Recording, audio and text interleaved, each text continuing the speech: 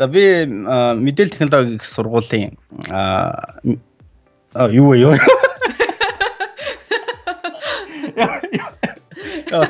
яга сандраад байна. Юу гэж сандардгүй те. Шинжлэх ухааны технологи их сургуулийн мэдээлэл бод технологи юу. Шүтээсэн, имхэтээсэн мэдээлэл технологийн инженер мэрэгжилтэй. Ерөнхийдөө бол манай компаниас Facebook-ээс 3 дахь жилдээ тэтгэлэг авсан. Тэр тэтгэлгийнхаа төслүүдээр ажилладаг. Монголын ихтэй сургуулиуд бол ямар ч IT-ийн чиглэлээр бол ер нь дэлхийд бол яахгүй, нүр бол ахгүй. Телевизээр юм гарахгүй. Баа багт би тэрийг бол их маш сайн сандаг байхгүй. Дэлхийн хамгийн баян хүн Билл Гейтсийг гараад ирэхгүй. Дэлхийн хамгийн баян. Энэ хүн юу гэдэм бол гэсэн чинь Microsoft гэдэг компани байна.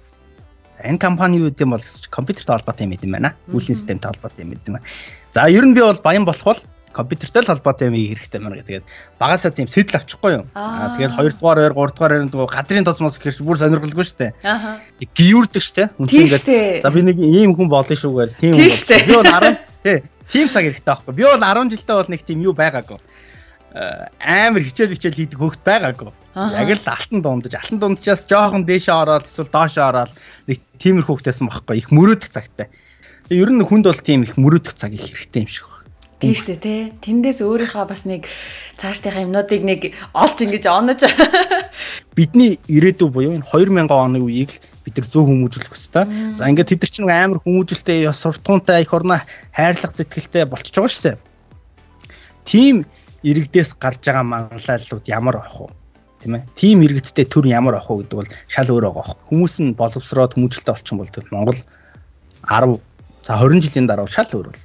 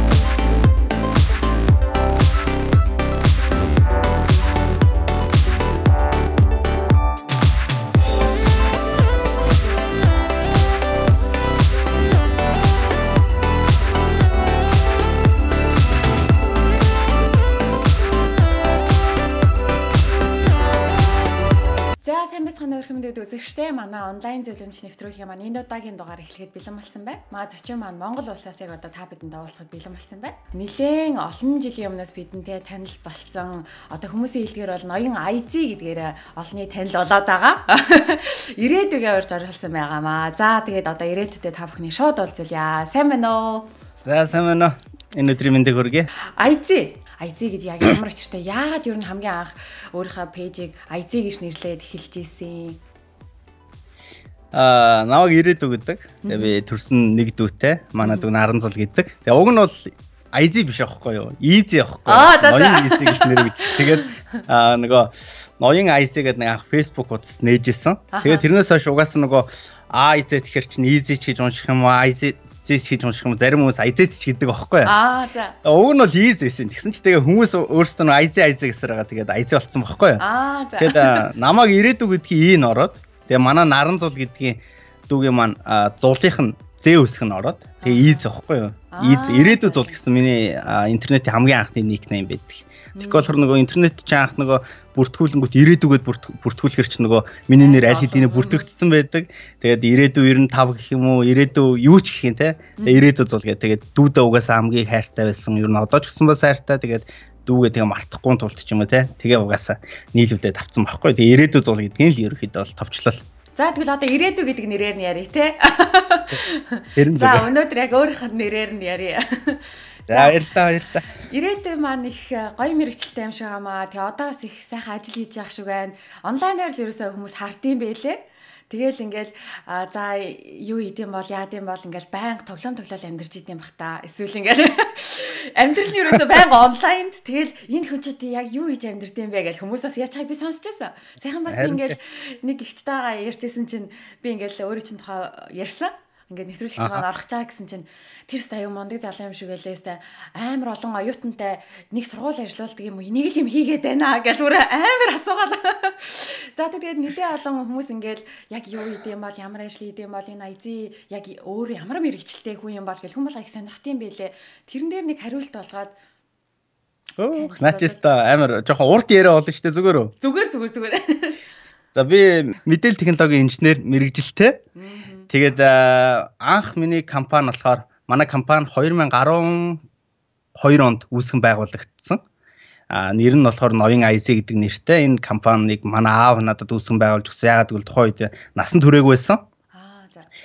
Тийм тэгээд тухайн үеийн маань компани маань үйл ажиллагаа яг ямар зорилготой байсан бэ гэхээр одоо ингээл интернетээр дүүрэн яваад байгаа нэг сошиал медиа маркетинг гэл нэг бага үйлчлэгнүүд яваад байна шүү дээ тийм. Тиймэрхүү үйлчлэгийг анх эхлүүлээд одоо Unitel ч гэдэг юм уу, Mobinet гэдэг юм уу, Mobicom гэх компаниудад ерөөхдөө бол танилцуулж исэн. Танилцуулаад ингэж ажилладаг гэдэг. Ерөөхдөө бол зөвлөхөөр ажилладаг байсан.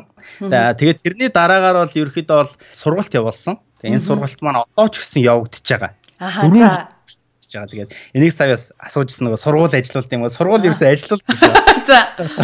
Миборни Академи гэдэг байгаа. Тэгээд энэ сургалтыг явуулахдаа би маш олон юмд суралцсан.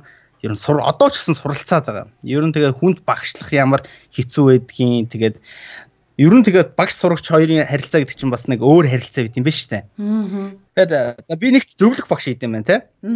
За нөгөө манай хичээл онлайнаар үздэг байхгүй юу? За нэг тэнд багш хийдэг юм байна. Тэгээд ерөөхдөө бол манай компаниас Facebook-ээс 3 дахь жилдээ тэтгэлэг авсан. Монголын цорын ганц компани. Одоогоос өөр компаниуд тэтгэлэг авсан байгаа мэдэхгүй байна. Гэхдээ хүмүүр IT-ийн компанид бүгд одоо тэтгэлэг авах боломжтой. Тэрийг манайхан судлахгүй. За тийм тэтгэлэг авсан. Тэгээд тэр тэтгэлгийнхаа төслүүд дээр ажилладаг. Утгагүй их том юмны ажил гаргаж байгаа. Тэгээд нэг юунгээд үндэсний сүлжээ байгаа. Facebook шиг. Гэхдээ бол мэдээч технологийн хувьд ч тэр одоо маркетингийнхаа зардалд бүх юмныхаа хувьд бол Facebook-ыг давж гарна гэдэг бол худлаа. Гэхдээ Монголд ийм олон нийтийн сүлжээ сайт байх хэвээр. Одоогоор бол нэг идэвхтэй өдөр хэрэглэдэг нэг 500 хүн байна. 7 хоногт нэг 3-аас 3500 байдаг. Энэ хэрэглэгчдийн тоол одоо ингээ бүүм гэдээ бол дээшээ бол гарахгүй. Гэхдээ одоо чинь саяхан нэг Facebook ингээл алдаа гараад нэг өдөржингөө байхгүй болсон. Энэ тэрийг санаж гэнэ үгүй хүмүүс яг тэр үед хүмүүс бүгдээр холбоог болчихж байгаа байхгүй юу? Ямар ч холбоогүй. Тэр үед л одоо зүгээр тэр одоо нэгүн цэг юм ингээд одоо олон нийтийн сүлжээ юм зүгээр тийм нөөц байдлаар ажиллах тийм одоо зорилготой байгаа. Гэхдээ бол одоо нэг Оросд байд юм уу, Виконтактаа гэн хятадд одоо ингээд өөрсдийнх гэсэн тийм. Хүүе наад чинь гэдэг байна. Зөндөө сайтууд байгаа. Монголд эрэлтгүй байж болно те. Гэхдээ ингээд гадаад хүн танаа IT-ийн хүнээс чинь ингээд асуунгууд Монголд ийм сайт байд юм уу байдаг. Гэхдээ хүмүүс ашигладаг гэж хэлж болох байхгүй.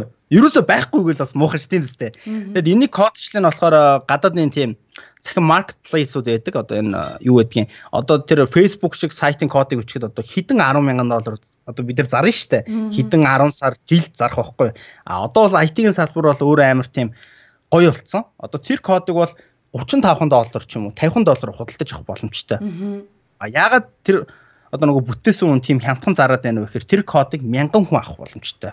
2000 хүн. Тийм ч учраас ерөөд бол тиймэрхүү юмнууд бол IT-ийн салбарт их гараад байгаа. Тэгээ манай компани бол ерөөд бол гадагшаа бас тийм програмуудыг бичдэг, гаргадаг, зардаг. Тэгээд ерөөдөө бас жижигхэн тийм гадаадын жижигхэн компаниуд тийм зөвлөгөө өгөөд одоо юу гэдгийг сошиал медиа дээр тийм зөвлөгөө өгөөд явдаг байхгүй юу. Тэгээд тэрний ханшин их өндөр байдаг. Тэгээд манай компанийн хувьд бол манайх нийтдээ 4 ажилтнтай яг тогтвортой надтай нийлээд тэгээд яг одоо юу гэдгийг байнга биш ажилчин бол одоо хэдэн сая байна манад.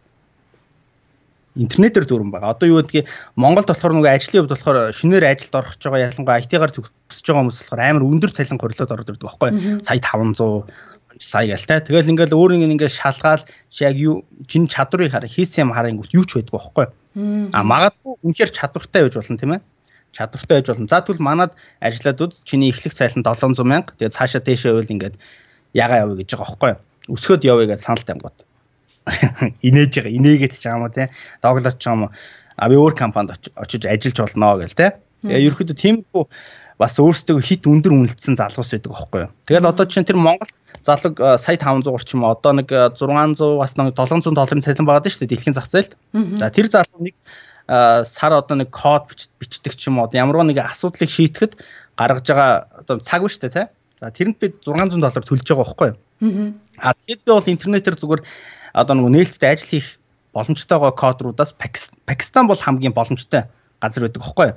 Пакистаны нэг залуу зааврын англиар гоё бичиж өгөөд холбоотой байгаа л $250, $300 өгөөл тэр ажил 7 хоногийн дотор бэлээ болчихдог байхгүй юу?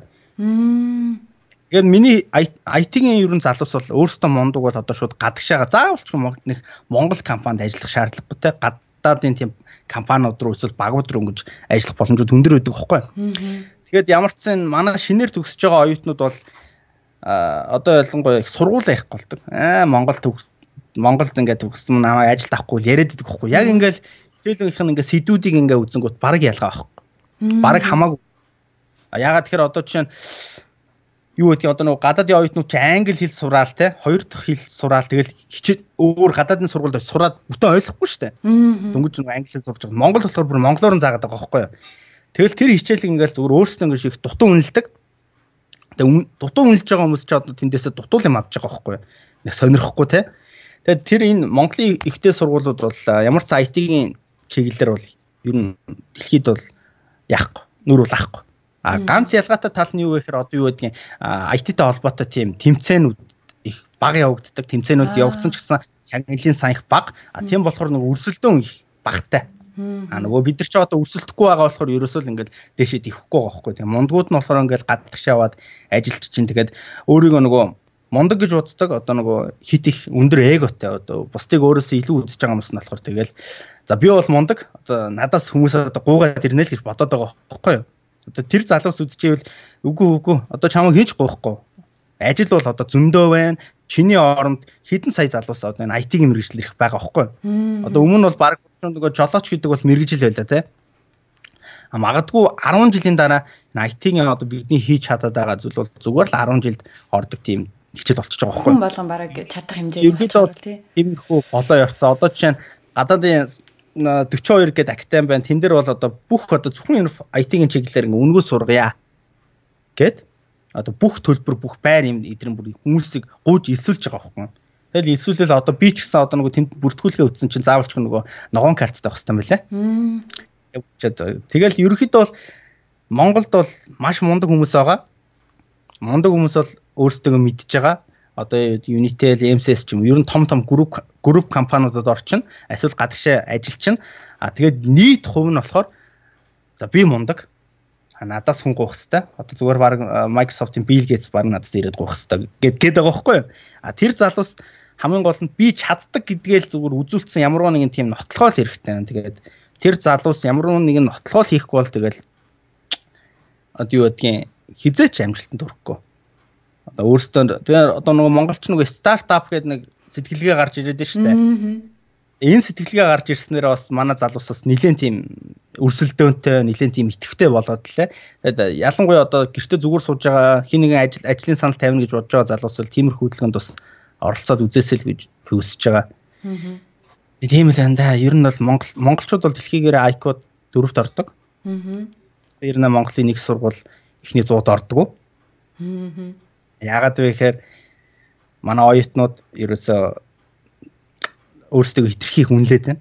Жохон зарвай том амжилт. Манай оюутнуудаар л хэмжигдэн төгссөн оюутнуудаар нь хэмжигдэх гэдэг байгаа байхгүй юу? Энэ залуус ерөөхдөө бол тэгэл өөрсдөө мундаг болоод ингээл дэлхийд ингээ гараад ирэх юм бол тэр нэг үнэлгээний угаас дээшээ явчих штэ. Хэл эрэхтэн. Тэгээ яаж яхад бид нар бас их цөөхүлээ юм да. Тийм штэ тий. Цөөхүлээ. Тэр нь жоох ийцсэн. Гэтэ гоё. Миний анзаарсан юм юу вэ гэхээр бид нар манай угаасаа дэлхийн хаач байгаа энэ асуудал. Бид нар хизээч багштайгаа бүрэн дүүрэн ерөөс ярилцаж чаддгүй юм шиг байна. Одоо ерөөсөө л одоо нэг амжилттай явж байгаа сурагч нараа ингээл харангууд надтай ингээл бүр амар ингээл одоо юу гэдгийг ингээд чөлөөтэй ярилцдаг те. Ингээл өглөө ингээл би өглөө 8 цагт ингээл гэртээ унтж байгаа байхгүй юу? Тэнгүүт манайх ч өглөө 9-с оройн 8 цаг хүртэл ажилладаг байсан байхгүй юу? Ерөөсөө амралтын өдөр байхгүй. А ягаад гэхээр нөгөө асуух юм а чөлөөтэй ирээд асуу. Хизээч болно. Ягаад гэвэл би энд байна. Би эзэж танараас зогтохгүй та нар надаас чөлөөтэй юм асуу гэж байгаад идэгс. Тэгэл ерөөс ажил эхлэх багшаа. Би ажил дээр ч ирчлээ гэж хүлээждэг сурагч нар хүртэл байдаг байсан байхгүй юу? Тэгэл энэ бол мэдээж их хичээлдээ маш их сонирхолтойгоо цаашаа өөрийгөө хөгжүүлэх зорилготойгоо хүмүүсийн шинжилтэй. Тэгээд миний анхны эсэлт болохоор 2014 оны 8 сард явагдчихсан. Тэгээд яг ямар зорилготой сургалт байсан бэ гэхээр интернетээр хэрхэн мөнгө олж ажилтаа болох вэ гэдэг сургалт байсан байхгүй юу? За. Тэгээд энэнийг болохоор уг нь зориулж байгаа сегмент нь бол шал өөр байсан байгаа байхгүй юу? Одоогийнхоос сегмент нь юу байсан бэ гэхээр одоо Солонгос руу явж ажиллаж байгаа ч юм уу тийм ээ гадагшаа явж ажиллаж байгаа хүмүүсийг сургаад интернетээр ажил хийлгэх тийм боломжуудыг манах ерөөхдөө өгч исэн. Төлбөр нь $100 байсан. Тэгээд эхлээд 4-5 хүн сургая гэж бодож исэн байхгүй юу. Тэгээ би нөгөө өөрөө Ирээдүй гэ вебсайт дээр мэдээллүүдэд оруулаад тэгээ тэндээс тэр хүртэл одоо нөгөө эсэлт авнаа, төлбөр нэм байгаа, ийм данс руу ийм заавраар төлбөр өгнө гэд тавихгүй юу. Тэгээ тавиал маргааш нүглөө унтаас ирсэн чинь миний дансанд яг миний сайн санаж байгаа $1800 ороод ирсэн байсан. 18 байсан. Тэгээд би чи нөгөө гэрээсээ заахж исэн. Хүн чинь нөгөө Skype-аар заахчихсан байхгүй юу? Боломжгүй болоод ирж байгаа байхгүй юу? За тэгээд нэмэлт туслах багш нар хэрэгтэй, тэгээд бүртгэл авах хэрэгтэй гэдэг. Тэгээд шууд за ер нь би одоо энэ эхнэр хүүхдээ ингээд хараад одоо юу ийх вэ? Ерөнхийдөө бол 4 сар хүртэл намд ажиллаад юм болохоор одоо ер нь офис руугаа буцаад ажилдаа орох ажилтаа гэд шийдээд тэгээд шинээр нэг офис түрээслээд нөгөө бүртгэлүүдээ аваад баахан бичиг баримт эдэр яагаал тэгэл бүртгэдэг байхгүй юу 18 хүн бүртгэл тэгээ ихний эсэлт маань явагдаал за дахиад хүмүүс ингээл над руу асуугаад байдаг залгаал ингээл хүүхдүүд имэйл залгаж яахан гэхдээ ихэнх нь бол нэг 20-оос 30 насны хүмүүс суралцсан тэгээд насны доод хязгаар бол нэг 14-өөс дээшээгээ тэгээ нөгөө эцэг эхийн зөвшөөрөлтөй явж исэн тэгсэн чинь хамгийн амар нь ихний эсэлт 18 хүнтэй болсон тэгсэн чинь нөгөө 2 дугаар эсэлтээ авах гэж байна гэж бас мэдээлэл тавьдаг байхгүй юу тэгсэн чинь дахиад маргааш нь дүрцсэн. Хүмүүсээ заа сургаагүй баг. Тэгэл нөгөө эсэлтээ явж байгаа л дахиад эсэл зарлаад маргааш нь дахиад дүрцсэн. Дүүрэл хийсэн. Тэгээд тэн дээр манай бүр хамгийн анхны сургалтын материал болохоор бүр мангар жижиг юм байсан. Зүгээр нэг A4-ийн цаасан дээр 18 сэдвтэй. Тэгээд тэр сэдвүүдээ хараад нэг 6 цагийн лекц ордог. $100 аваад. Хүн зүгээр 6 цаг одоо нөгөө юу ахна штэ. $100 төлөөд 6 цаг лекц аваад болоо баг. 6 тэр лекцийг сонсож дууссныхаа дараа өөрийнхөө сонирхолтой хийхийг хүсэж байгаа ажлаа нөгөө зөвлөх багш нар дээрээ хизээж хамаагүй давтлах хичээлд суугаад явах боломжтой гэсэн үг байхгүй. Ерөнхийдөө бол 6 цагийн лекцэн суучаад өөрийнхөө хүсэж байгаа юмыг хүн чинь сурмаар байгаа шүү дээ тийм. Хүсэхгүй байгаа зүйл дээр бид нар болохоор ерөөсөө яахгүйсэн байхгүй. Цагийн үрхийг хүсээгөө. Тэгээд нөгөө сургалт ингээл явагдаадсэн. Ерөөсөө ингээл амрахгүй. Би ч харж чадахгүй. Өглөө 9 цагаас 12 цаг хүртэл нэгэлчтэй. Тэгэл завсралгаа авж байгаа дахиад 3 цаг. Тэгээ өглөөний 9-өөс шөнийн 3 цаг хүртэл ордог байлоо та. Тэгээд гэрлүүгөө харж чадахгүй. Тиймэрхүү амар тийм асуудлуудтай байсан. За тэгэл явагдаад өрөнгөч нөгөө бас асуудлууд мэдээж гарч ирнэ л дээ. Төлбөр буцаан авалт хичээл ойлгохгүй байна. Эдгэрэл юмнууд гарч ирсэн. Тэгээд би бас энэ ч бас нэг болохгүй шүү гэдэг хүн ч бас нэг мессеж авна да. Би ер нь арай үнэтэй заагаад байна уу эсвэл миний зааж байгаа юм болохгүй нэ гэдэг хүн чинь мессеж авч байгаа байхгүй юу. Тэгээ үтсэн бас хүмүүсийн ерөөхдөө дийлэх хүн амжилт гаргаад ирсэн. Амжилт гаргаад болоод байна. За тэнгуут нь би чи за энэ хүмүүс болоод байна. Нөгөө хүмүүс бас хичээхгүй байна гэж бас бодож байгаа байхгүй юу. За тэр хүмүүс дээр их сайн ажиллах хэрэгтэй байна. Ямар хуу юмнууд яах вэ. Тэгээд тэр чи явсаар агаал нэг хуцтай нөгөө A4-ийн цаастан дээр 18 хүн сэдв байсан гэсэн шүү дээ. Тэр чинь 2 сарын дараа 50 хуудастай нийтдээ 33 сэдвтэй хичээл болж өргөцсөн байхгүй юу. Тэгээ өргөжөөлэдэг. Тэгэл 6 илүү 7 дугаар эсэлтээс манай төлбөр $200 байлоо, бүр $300 болоо өссөн. Яа тэгэхээр би өмнө болохоор манайхыг дөрүүлээ эхэлжсэн байхгүй юу. Оргил, Жавха, одон гэрэл гээд одон гэрэл нь болохоор манай нарийн бичиг, нөгөө хоёр маань болохоор миний туслах багш нар. Тэгээ явж исэн чинь нөгөө манай сурагч нар чинь сургалт эхлээд 3 сарын дотор ихэд 260-аас 270 болцсон байсан. Вау. Тийм. Тэгээд офсоо томруулах ажилтай. Офсоо томруулах ажилтай байж байгаа. Офсоо нөгөө анх гэрээ ээж явахдаа жилээр ээж байгаа байхгүй юу. жилээр хийнгүүтээ тэр опсосоо 27 хоног байна уу 28 хоногийн дотор шууд томруулаад өөр газар руу орж байгаа. Тэр опсосоо бодохоор ч 4 дахин том болж байгаа байхгүй. Олон өөрөө дахинтай. Галт тогоотой, дотор ариун цэвэр өрөөтэй, хүлээ авахтай, багш нарын өрөөтэй, хичээл өрөөтэй. Дотроо болохоор нөгөө ихэнх нь хүүхдүүд залуус байсан. PlayStation 4 тоглож болно. Одоо нөгөө ээлж нь иртэл эсвэл нөгөө кино үзэж болно. За тэгэл хичээл орж явахад ундаа авчираад уулгадаг ч юм уу пицца идэр ингээл ерөөдөө тийм чөлөөт байдлаар их хичээлүүд явуулдаг байсан. Тэгээд энэ бол ерөөхдөө бол сэтэл нь хаанаас үүдэлтэй юм бэхээр одоо гадаадын компани Google, Facebook яваас амар чөлөөтэй шүү дээ. Тэгэл би ч гэсэн нөгөө 10 жилдээ хичээлээ хийж явахдаа ингээд багш нар ягаад гоё юм чөлөөтэй гэж болдгоо юм бэл те. Яагаад заавал миний ингээд сурахыг хүсэж байгаа зүйлийг надад зөвхөн энийг заагаад бус хичээлийг хааж болдгоо юм бол одоо жишээ нь би математик дуртай бол би математикал үзмээр байгаа шүү дээ тий. Одоо энэ уудлыг бол маш олон хүн дотор удаж байгаа. Тийм шүү дээ. Дуучин болохонд математик хэрэгтэй мүү, хим хэрэгтэй мүү, физик хэрэгтэй мүү гэдээ амар олон хүмүүс бодож байгаа. Би угаасаа дуучин болох юм чинь надад математик хэрэггүйгээд хайж байгаа маш олон өсвөр насны хүмүүс байгаа. Гэхдээ миний хэлэх зүйл бол энэ бүх хичээл бидний амьдралд амар хэрэгтэй. Бүгд хэрэгтэй. Математик хэрэгтэй, одоо хим хэрэгтэй, физик хэрэгтэй, бүх хичээлүүд бидний амьдрал хэрэгтэй.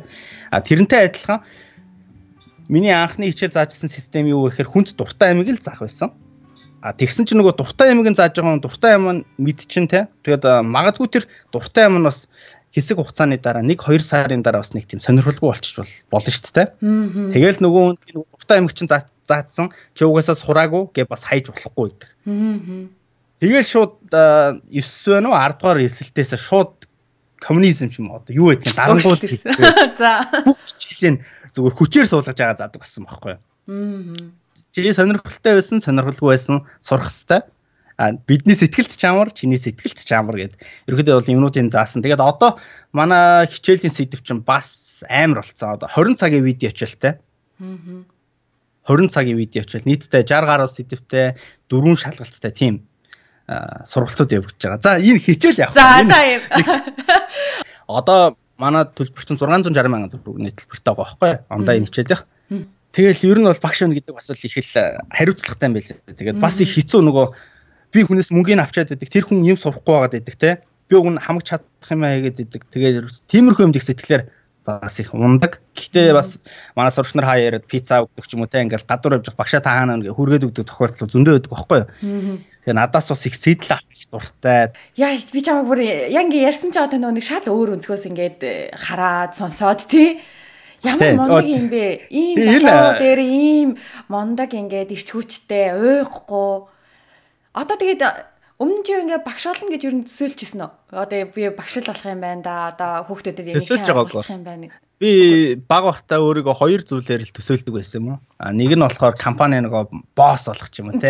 Мафийн босс болох. Нөгөөх нь болохоор тийм одоо юу гэдгийг багтаа нэг кино үзсэн юм шиг байна. Ингээл нэг ийм сахал байдаг ш нэг Франц, Итали төрлийн сахалтай. Тэгэл нэг юм сонирн малгайтай ингээл зураг зураал ээждэг тийм. Асаараа тийм ганц бий байх тийм. Нэг тийм юм байсан. Тэгэл явж исэн чинь нөгөө телевизээр юм гарахгүй. Баг бахт би тэрийг бол их маш сайн сандаг байхгүй. Дэлхийн хамгийн баян хүн Билл Гейтсийг гараад ирэхгүй. Дэлхийн хамгийн баян. Энэ хүн юу гэдэм бол гэсэн чинь Microsoft гэдэг компани байна. За энэ компани юу гэдэм бол гэсэн чинь компьютертэй холбоотой юм идэм байна. Үйлчлийн системтэй холбоотой юм идэм байна. За ер нь би бол баян болох бол компьютертэй л холбоотой юм хэрэгтэй байна гэдэг. Багасаа тийм сэтэл авчихгүй юу. Тэгээд 2 дугаар 3 дугаар нөгөө газрын тосмос гэхэрч бүр сонирхолгүй шүү дээ. Тэгэл миний компьютерийн сэтэл бол анх Билл Гейтсээр эхэлж исэн. Одоо жишээ нь би дүүгээсээ чи яг ямар мэрэгчлэлтэй болох гээд байна. Ер нь ямар ангид орох вэ? Яг одоо энэ жил төгсөөд оюутан болох байхгүй. Тэгсэн чинь манайдууд одоо юу юусаа алга. Тим зорилготой мөрөөдөл нь тодорхой, зорилго нь тодорхой гэхдээ яг ямар мэрэгчлэл болох мэдэхгүй байхгүй. Энийг юутай холбоотой вэ гэхээр манайдуу болохоор ингээл хичээлээ хийгээл хичээлээ хийгээл унтчихдаг. Одоо жишээ нь сая би заалахад данс руу мөнгө явуулаарай. Пирши авч идлээ.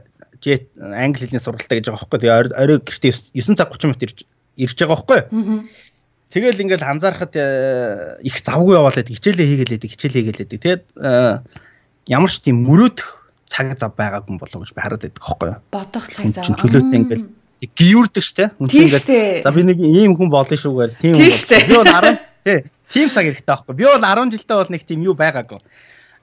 Амар хичээл хийдэг хөвгт байгаагүй. Яг л алтан дундчаас жоохон дээшээ ороод эсвэл доошоо ороод нэг тиймэрхүү хөвгтэйсэн байхгүй. Их мөрөөдөх цагтай. Ер нь хүнд бол тийм их мөрөөдөх цаг их хэрэгтэй юм шиг байна. Тийм шүү дээ, тий. Тэндээс өөрийнхөө бас нэг цаашдынхаа юмнуудыг нэг олж ингэж онож. Тий, тэгээ хамгийн болон нь шүү дээ. Би нөгөө сандраад байгаа байхгүй. Ямар асуулт асуусныг ч бүр мартсан. Ингээд явчлаа тэгэхээр. Мэргэжлийн талаар яриа гэвэл ингээл тэ зөндөө ярих сэдв унтраал гаргахаар. Тэгээд би нөгөө мэргэжлийнхээ хувьд их юу шүү. Одоо үнэлгээ өгвөл би одоо нөгөө ди сурдаг хүн шүү. Яг энэ мэргэжлийнхээ хувьд. Яг тийм мэргэжлийнхний хүмүүсийг бас надаар төлөөлөл ерөөсөө болохгүй. Амар мундаг хүмүүс зөнд байгаа тий. Мундаг хүмүүстэй зориулаад ингээд дараахан байхгүй бол энэ инглээ болохгүй тий. Мундаг хүмүүс зөндөө.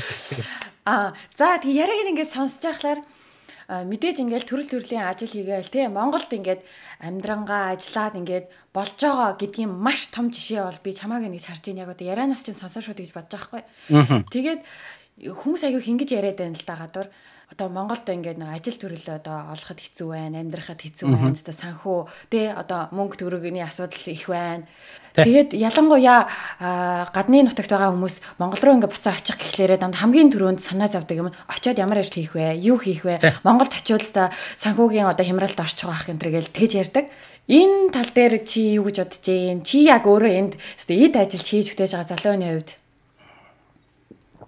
наа чин яг миний IT-ийн мэргэжлийн хувьд бол энд ажлын байр бол зөндөө байгаа. Эрэлт их яваад идэг нийлүүлэлт байдгүй.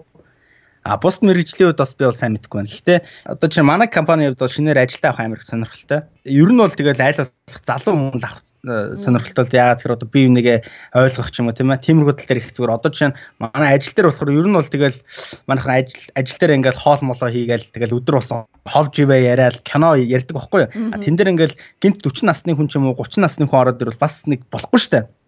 Нэг тиймэрхүү гэдэг. Тэгээд энэ ажлын хувьд юу вэ гэхээр амар их залуу компаниуд амар их бий болцсон. Тэгэхээр залуу компаниуд бий болонгууд яг өөрсөнтөө адилхан залуусыг их авах сонирхолтой байдаг. Тэгээд ялангуяа манай гадаад ажиллаж байгаа залуус маань ер нь бол тэгэл гадаадд ажилласаар бол нэг 30 даваад ирдэг ч юм уу тийм ээ. Тэгээ эренгүүт нөгөө шинэ компаниуд бол ерөөхдөө жоохон 30-аас дээш насны хүмүүсийг авах сонирхол амар бага болцсон байдаг бах. Ууг нь бол бас авах хэрэгтэй л та.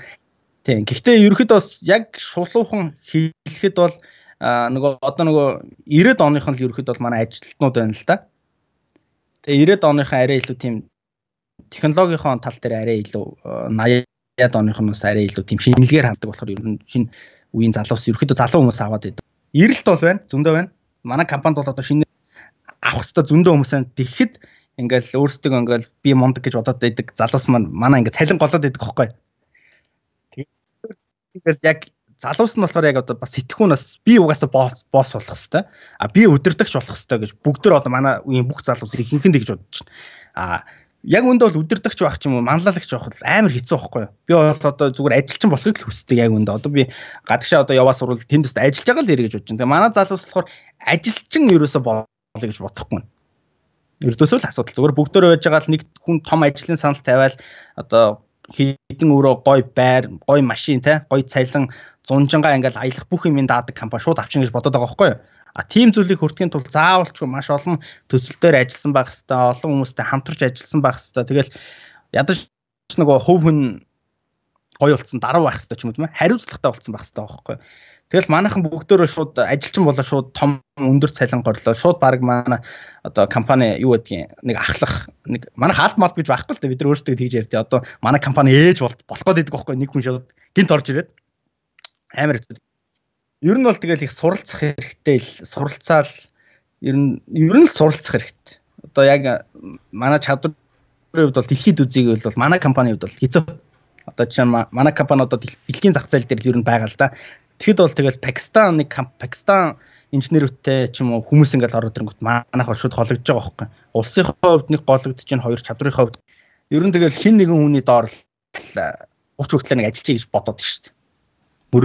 Мөрөөдөж шүү дээ. Бодохгүй шүү мөрөөдөж шүү дээ. Ааха. Ажиллаж тийм өдөртөж ажилчид л бидэрт хэрэгтэй юм да.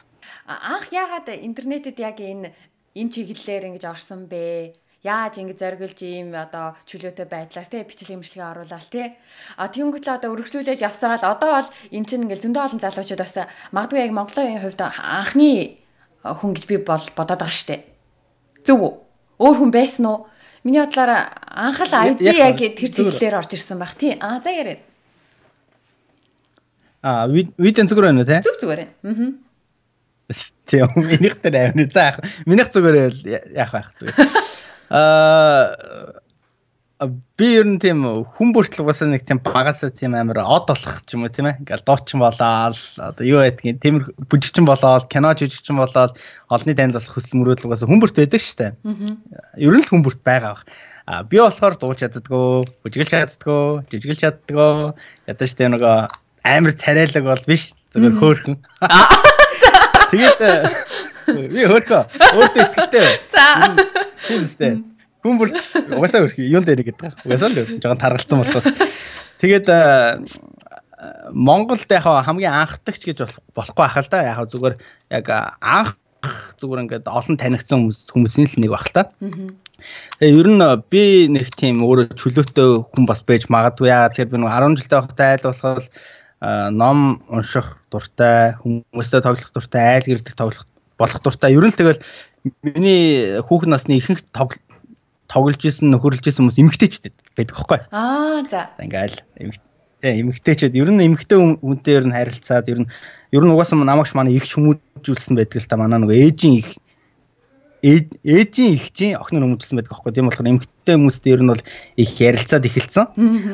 Манай эрчүүчин бол тэгэл аль болох би бас эрэгтэй хүмүүстэй мэдээж найзлаа шүү дээ. Гэхдээ ер нь бол эмэгтэйчүүдтэй арай илүү одоо юу гэдгийг их ярилцдаг. Одоо жишээ нь манай эрчүүд бол тэгэл юм бол зодтолтоо юм бол нэг юм ярихгүй шүү дээ бид нар чинь. Тэгэл октод ч юм болохоор тэр тэгсэн гэл тэгэл ярьсаар гал их яриа болчихгүй. Одоо чинь ингээл эргээл 10 жилийнхаа ингээл зургуудыг харангуут ингээл сургуулийнхаа хамгийн юу гэдэг хөөрхөн гэдэг юм уу тийм ээ тийм октодтой ингээл нийлээл ингээл зураг мөр авахулсан байдаг байхгүй. Тэгээ ерөөхдөө бол тэр их чөлөөтэй одоо чинь би 10 дугаар ангитай Валентины нөгөө хайрцаг гэж байдаг шүү дээ 10 жилд байдаг. Тэгэл 2 сарын 14-нд ингээл задлал нөгөө хүүхдүүд нь өгдөг. Тэгэл тэгсэн чинь нөгөө намаа 10 дугаар ангид байхад 5 охиноос цаа ярьжсэн байхгүй юу. Бүр нийгэм мөн дээр хүчсэн ингээ бэлэг ирээдүй ч яста хөгжилтэй тийм шүү. Юу гэдгийг тэрийг би бол яг юу ütсэн санахгүй ямар ч зэхэл гоё юм байсан байхгүй юу. Тэгэл харж байгаа л ингээл ютубер ингээл бичлэгүүд ингээл манай хүү сайн уу? Сайн уу? Тэсэн бэ. Нэмэлт. Чамаа сайн уу гэнэ? Би яагаад вэ? Яагаад вэ?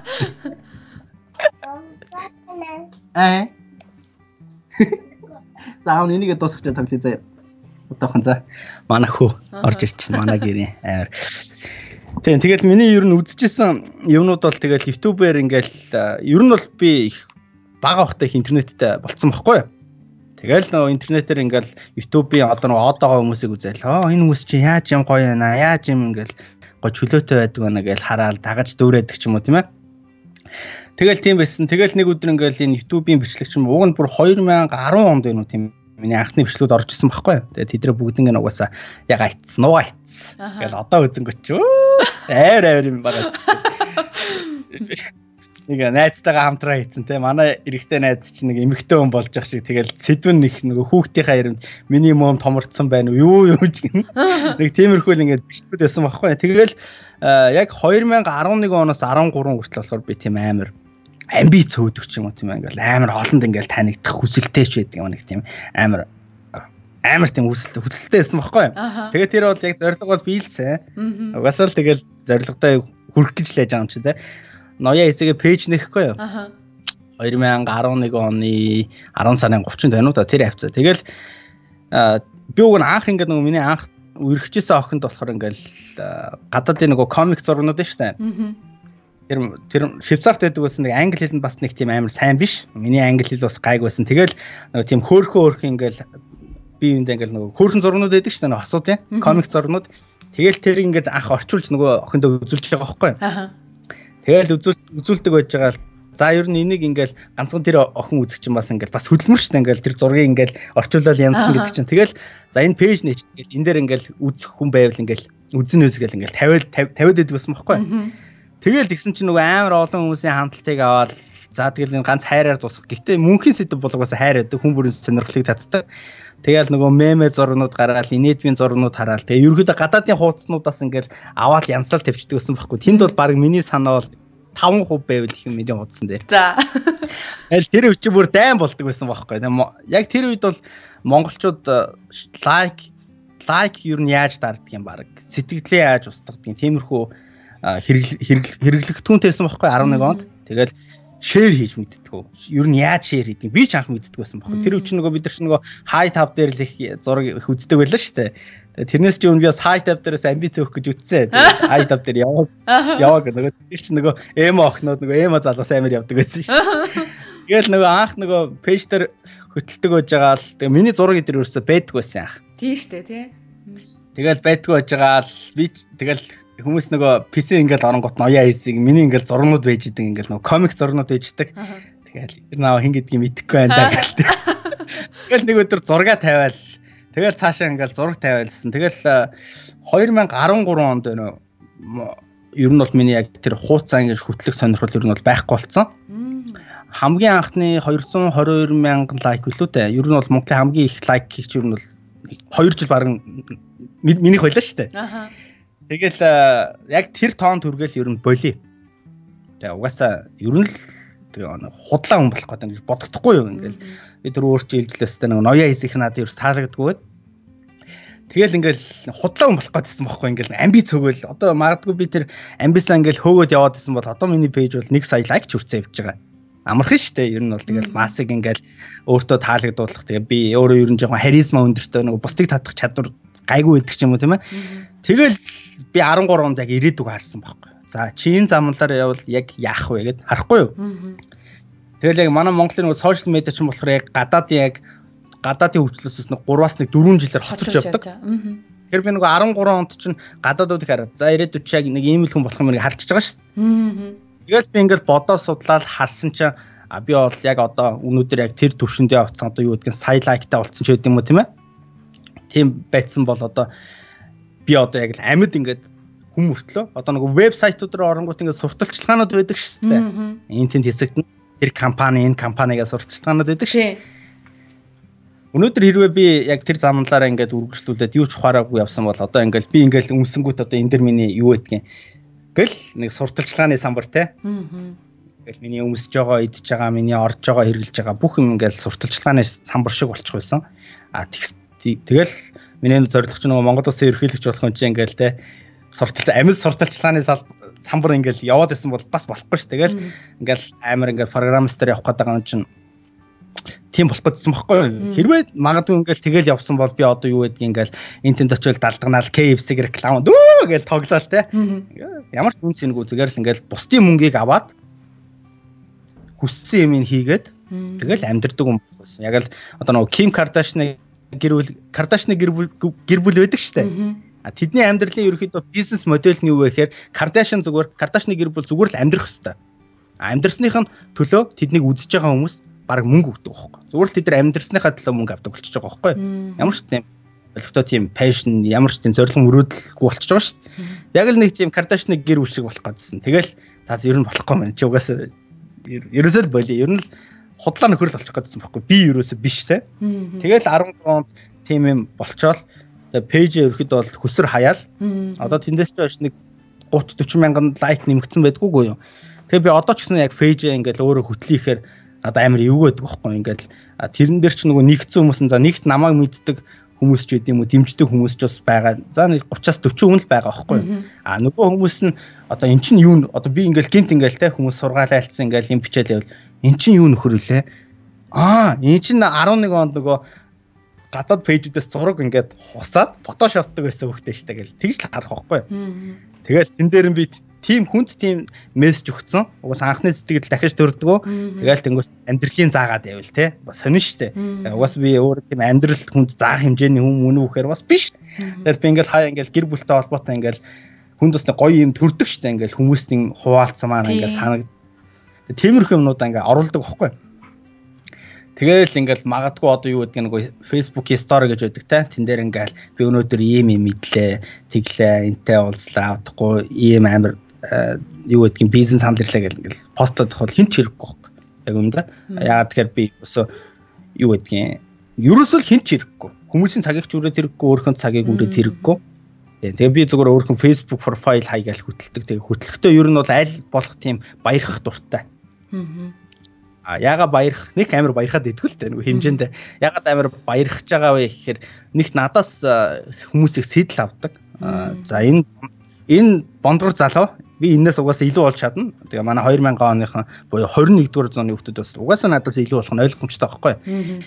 За би энэс баян болно. Гэл хүмүүс тийм сэтэл өгөх зорилготой. Тэгээ хүмүүсийг сэтэл авдаг. Тэгэл манай сурагч нарт харахаар ингээл танаас их сэтэл авдаг шүү гээл те. Тэгэл би бодож байгаа. За би ер нь мундаг л байх хэвээр маа. Одоо би бол жингээ асж байгаа. Тэгэхгүй амар харгалцсан юм. Ямар ч нэг жингээ асны 2 кг хасцсан байна 4 хоногийн дотор. Тэгээд ер нь л их мундаг болох ч байгаа. Тэгэхээр миний одоо ирээдүйд Монголын төлөө хувийнхаа зүгээс хүн бүрлийн мэж байгаа тийм. Миний хийж байгаа юм юу вэ гэхээр энэ өсвөр насны хүүхдүүдийг зөв тийшээ чиглүүлэхэд л зорж байгаа. Хүмүүс миний өдрөө яаж өнгөрдөг вэ гэж бас бодож магадгүй л дээ. Тэгэхээр одоо би чинь нэг 5-6 цаг унтдаг юм уу? Одоо ч би амар нойрмог байна л. За ихтэй гайгүй. Тэгээд нэгт сурагчдаас ирсэн 100-300 мэйл ирдэг байхгүй өдөрт. Тэгээ нэг амралтын өдөр хариулдаг болохоор тэгээ бүр амар их мэйл ирчдэг. За тэгээд тэд нарт хариулдаг. Тэгээд би судалгаа хийдэг. Судалгаагаа зардаг. Зардаг ч гин аашаа одоо юу гэдэг нь social media analysis гэж бас улс бүрт байдаг маш олон том компаниуд угаас энийг авдаг.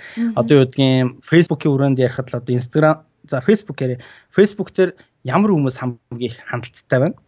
За энэ хүмүүс юу гэдэг юм хандлттай болчихов. Одоо чинь дуучин наарагийн ганц пэйж биш ингээл дуучин наарагийн ингээл хаяг байдаг юм уу? Одоо нөгөө цэцэг бямбаа байдаг юм уу тийм ээ? Нөгөө дуучин наараа их цэцэг бямбаа их тэгээд хэлэхээр нөгөө энэ яриа амар нөгөө акцент болчиход байгаа байхгүй тийм үү тэгээ хэлж байгаа шаа. Одоо дуучин рэпер G байна те. Одоо ингээл харах за энэ хүмүүс юу хийвэл улам илүү хүмүүст одоо яаж болох хурж болох тийм ээ. За тэгэл одоо энэ бүх судалгаануудыг аван за энэ хүн юм моргил дээр байна удахгүй унана бүх юмнууд ундаг байхгүй. Тэгээ ерөөд бол манай компаниас ерөөд тийм том маркетингда их PR эдэртэй их мөнгө гаргадаг компаниуд манайгаас тийм сар болгон тийм юу авдаг байхгүй репорт авдаг байхгүй. Одоо энэ хүн ийм дагагчтай. За энэ хүнд ийм төгрөг өгөөд иймэрхүү төрлийн контент хийлгүүл хүмүүст их хүрнэ гэдэг. Ерөнхийдөө бол энэ одоо энэ бидний Facebook-ээр үзэж байгаа сурталчилгаанууд ер нь л бол ихэнх нь манай гараар бол ерөнхийдөө бол ороо явцсан байдаг. Одоо энэ таны үзэж байгаа нэг контент чинь ингээл манай компани санаа өгдөг ч юм уу тийм ээ. Эсвэл манай компанид адилхан үйл ажиллагаа явуулдаг компаниудад санаа өгдөг байхгүй. Бид нар ч л одоо юмаа хийхэд л хэцүү байдэн штэ. Тэгтэл одоо ингээл өөрөө бас хажуугаар нь ингээл бичлэг ямаа хийн бас юунд хийцэн байдэн штэ тий. Нөө одоо мэдлэгт хэрэгтэй өөрийнхөө IT-ийн чиглэлийн бас бичлэгүүдийг хийцэн байдаг. Тоглоомоо хийж гэн, дээрээс нь сургалтаа явуулж гэн, бас нөгөө ажлуудаа хийж гэн. За энэ сонирхлоороо судалгаагаа за мэдээж гэр бүлтэйгээ цаг өнгөрөөн хөөгч явах тий. Тэгээ энэ бүхнийг ингээд нэг яалчгүй нэг тийм ийм өдрийн нэг ийм төлөвлөгөөнд орохоос өөр аргагүй болох юм байна штэ тий.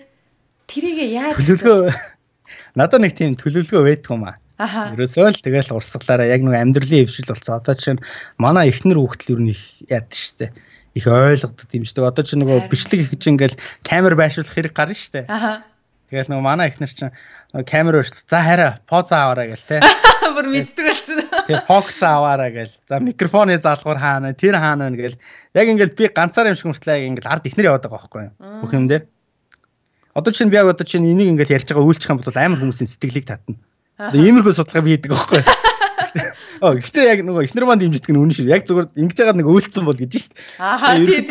Тэгээд манай эхнэр л их дэмжин тэгэл одоо юу гэдгийг магадгүй би ингээл ганцаараа амьдэрдэг байсан бол те гэрээ цэвэрлэх нэг ажил байна. Ерөөсөн хүнд үнэлэгддэг мөртлөө амар олон ажил шүү. Гэрээ цэвэрлэх ажил байна. Хүүхдэд цэцэрлэгээс нах ажил байна.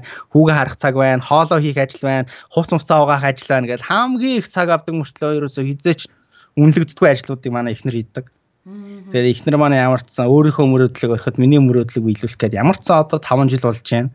Миний мөрөөдөл бол одоо 3-4 жилийн дотор бол биелчих байх. Тэгээд тэрнээс хойш мөрөөдлийг бол эхнэрийнхээ мөрөөдлийг биелүүлнэ гэж боддог. Тэгээд өнгөрсөн жил миний нэг том мөрөөдөл биелэгжсэн.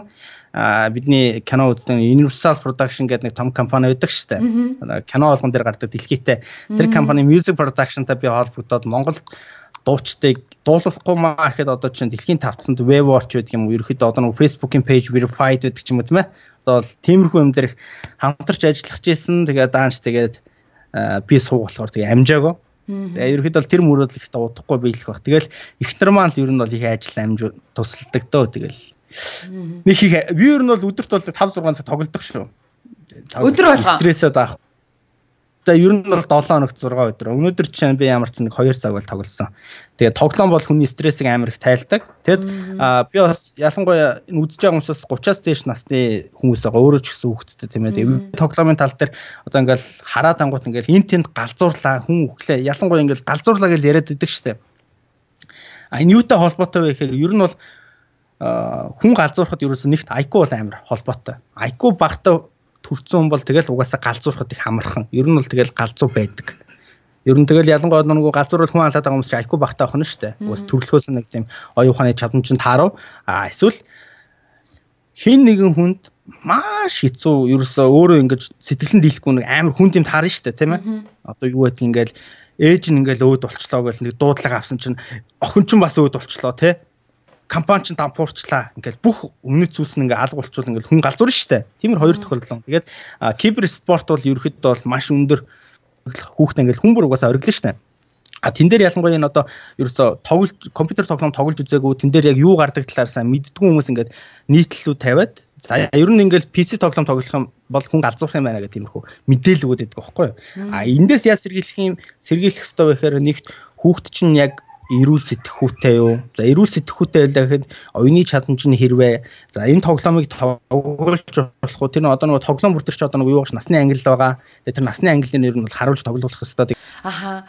Тэгэхээр бас нөгөө нэг шууд буруутгаал тоглоом тоглодог гэхлээр л ингээл болохгүй бүтгөөсө тоглоомд олдог гэхлээр баг хүмүүсийн толгой өстэй толгой нарцаадаг баг тийм байгаадсэн шүү дээ. Байдаг шүү дээ хүмүүс ер нь хоорондоо ярихаараа тоглоом тоглодог гэхлээр л бөөн стресс. Тэр их зүг зогсоолох хэрэгтэй. Тийм юм байна тий.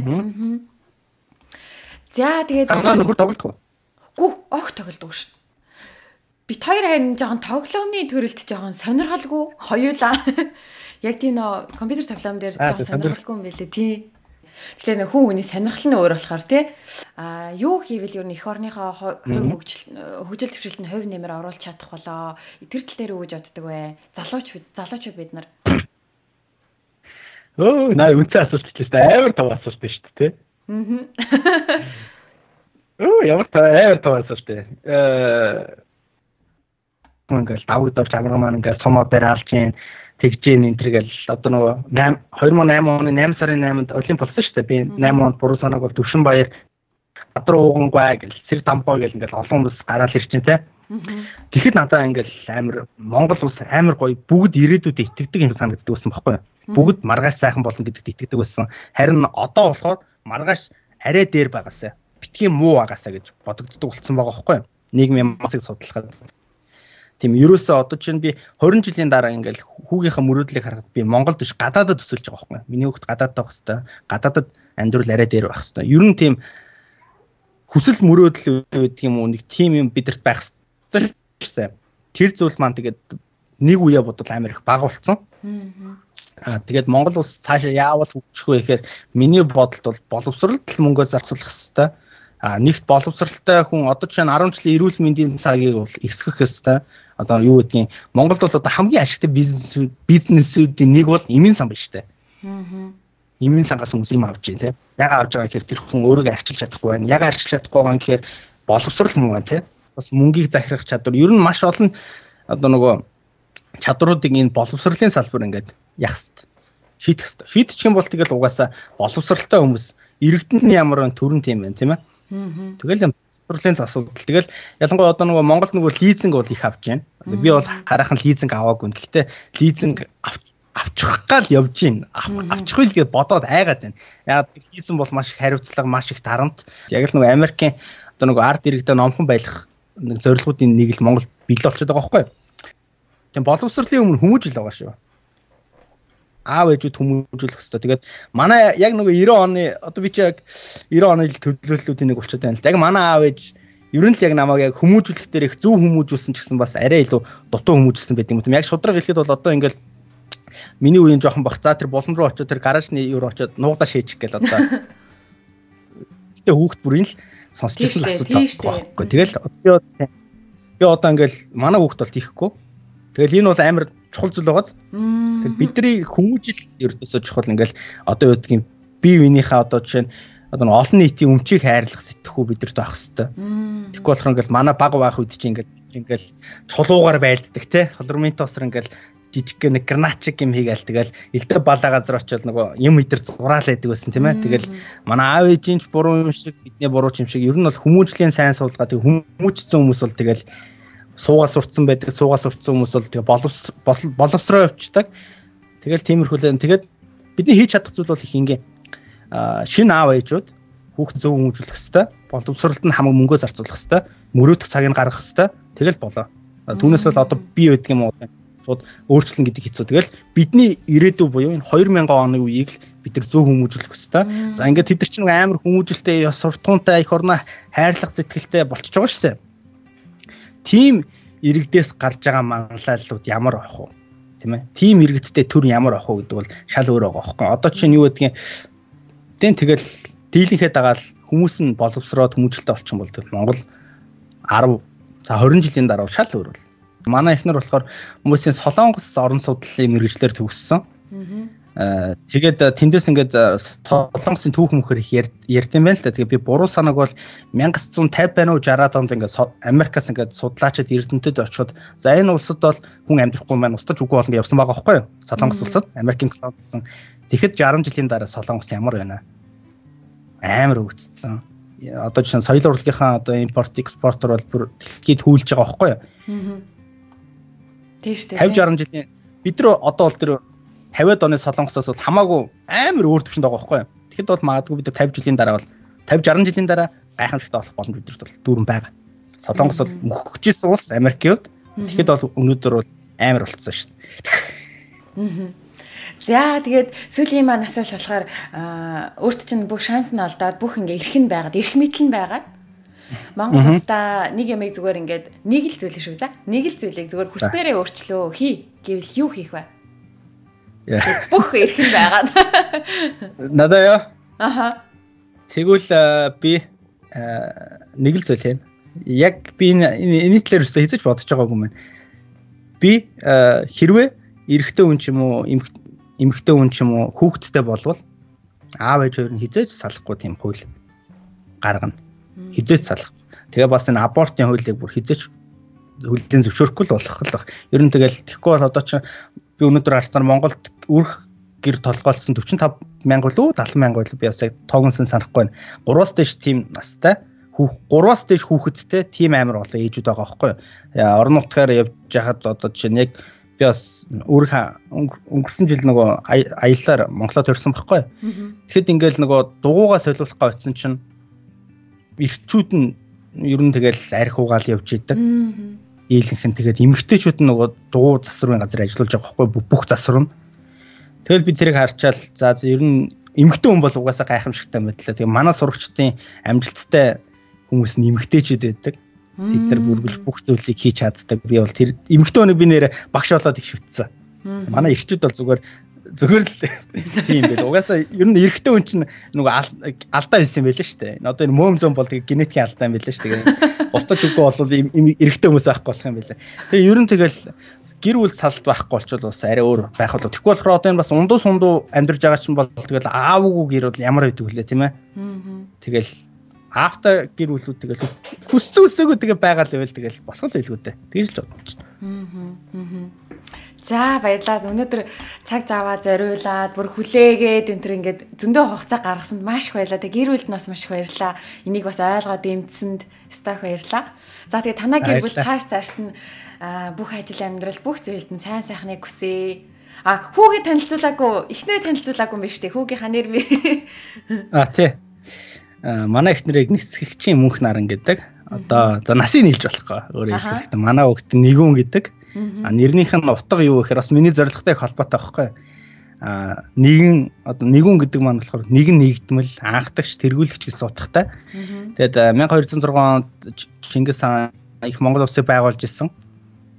Тэрнтэй адилхан магадгүй нэг өдөр би Монгол улсын ерөнхийлөгч болж чадахгүй бол хэрвээ болж чадахгүй бас зөндөө олон хүчин тохиолдлууд байна шүү дээ. болж чадахгүй бол миний хүн Монгол улсын ямарваа нэг ерөнхийлөгч биш юм аа гэхэд өвөр монголч юм уу тийм ээ. Өвөр Монгол, ар Монгол хоёр нэгтгэхэд ямарваа нэг тийм өөрөөгөө оролцуулсан хүн байгаасаа гэж би тийм нэг өвөр монголч мэдэр тэгэл өөрсдийнх нь тусаар тогтнолоор өөр улсад баг бэлбэлцсэн шүү дээ түүхээр бол. Тэгээд өвөр монголчуудыг үзэн ядаад байдаг хүмүүс монголчуудыг би бас сайн ойлгодгүй. Тэгээд яг түүхээ ер нь уншаад үзвэл тэгээд арай өөрөөр харах болов гэж бодож байна. За баярлалаа. За ингээд өнөөдрийн нэвтрүүлэг цагаарахсан маш их баярлалаа. Тэгээд бидний нэвтрүүлэг ингээд энэ хүрээд өндөрлөжээ. За баяртай сайхан амраарай. За их юмд үзэгчтэй та бүхэн бид хоёрын ярилцлагыг дөнгөсөө үзэж дууслаа. Интернетийн хурдаас шалтгаалаад жоохон гацалттай байсныг бас та бүхэн ойлгож байгаа. Өнөөдрийн маань нэвтрүүлэг цаг зав зарцуулсан ирээдүйдээ маш их баярлалаа. Дүүнерт маань үлгэр дуурайлсан нэгэн сайхан Монгол иргэнийг багархан мэрэгнийг оролцуулсандаа маш их баяртай байна. Ингээд дараагийн нэвтрүүлэгт бас хэн нэгэн аль нэгэн газраас оролцох болно. Тэгээд тэр болтол тэр баяртай. Онлайнаар биеэсээ суралцах боломжтой.